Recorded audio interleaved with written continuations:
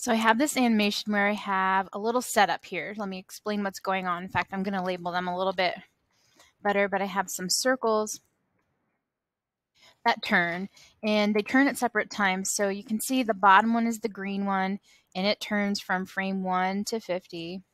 It spins, it rotates. And then the blue one will rotate as well, but it starts on frame 55.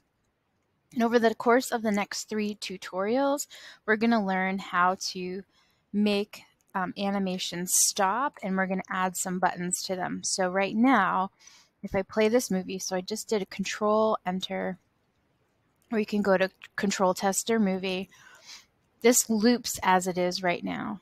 But what if I want it to stop at the end? So right now it just keeps playing. It does the green one and then it does the blue one. So now it starts over with green. But I want it to stop at the end. So I'm going to add a new layer, and I'm going to call this Actions. So we're coding in a language called ActionScript. And to tell it you want it to stop on frame 105, I'm going to add a blank keyframe. So I need to say, hey, I need something to do something on frame 105.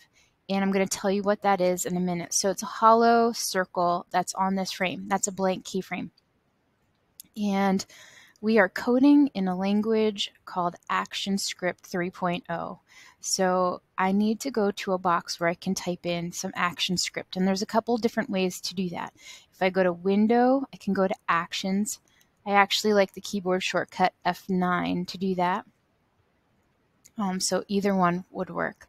But I need to get to this action panel, and it gives me a place where I can type some things in. Now, sometimes the code is a little bit longer, but this one I have memorized. I'm also going to place the code in the description for this tutorial.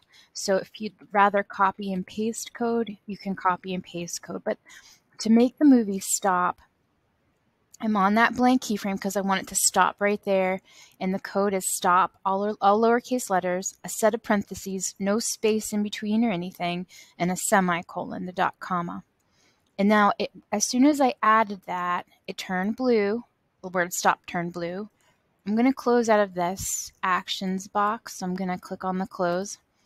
And I can see that there's a little A on frame 105. And that stands for I put ActionScript right here. If your ActionScript went someplace else, it's going to stop wherever you put it. So wherever that little A is on the frame. So if your ActionScript is showing up on frame 1, it's going to start, the movie is going to stop on frame 1, so it'll never move forward to frame 2 and play because it's stopping. So if something is weird, check that out.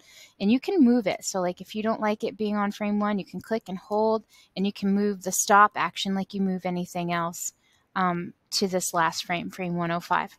So just to test it out, I'm going to do Control Enter, plays through the green, and then it plays through the blue.